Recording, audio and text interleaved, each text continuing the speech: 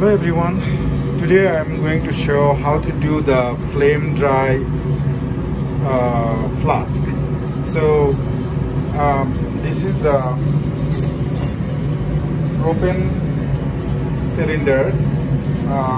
This is controlled way, like you can turn on the gas and then torch the line and you will get the fire.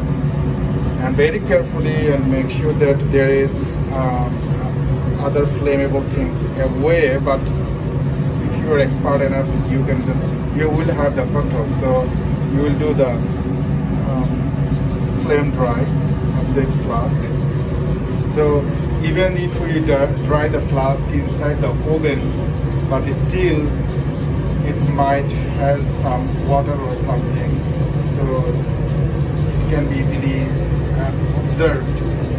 So to make sure that there is no water in this flask, so we can do the flame dry thing. So first turn on the vacuum on, so it is under vacuum. I've already done once that flame dry, but just to show again like how to do that. So if you have a single neck flask, even it's fine. Just put a rubber septa and with this line, back line, just put the vacuum in. And then if you turn on this way, then it will give you the gas. And with this, we can turn on the flame. So now I'm going to show you how to do that.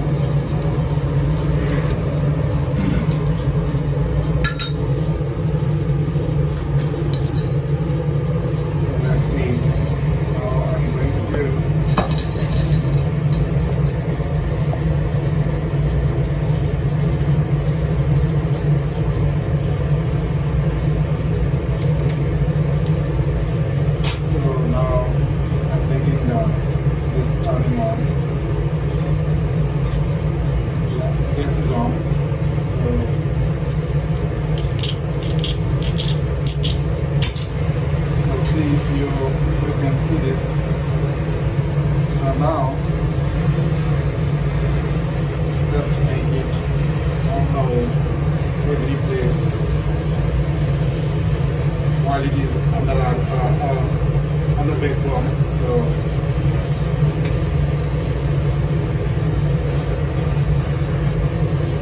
this is the way of flame dry.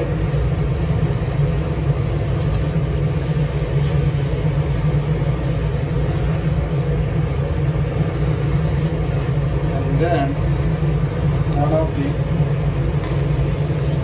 and you will see the fire is gone.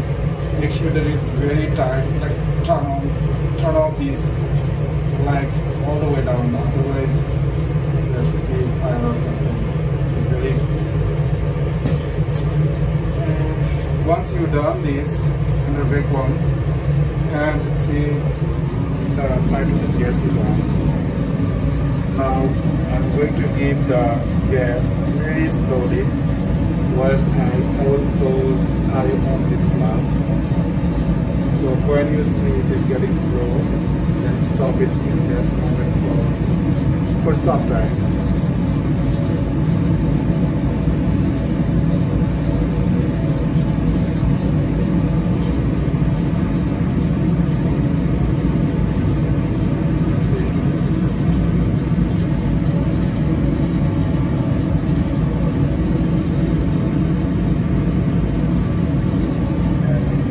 Once it is there, then open mode and keep it like this under argon for at least 2-3 minutes.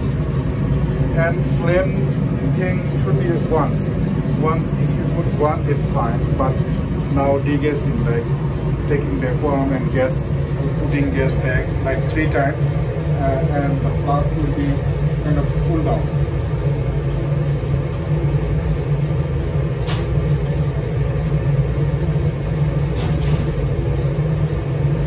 So this is the process you can do the flame dry of your flask with very carefully make sure that even if you have like flammable things inside your food, but with precautions in presence, if you are new and you want to try it, don't try alone without an expert people. So please do it in front of somebody else until you get very confident about it. Once you are confident, then you can do it, but still safety first. But this is the way like we can do the flame dry flask for moisture sensitive reactions. Thank you for watching my video. Bye.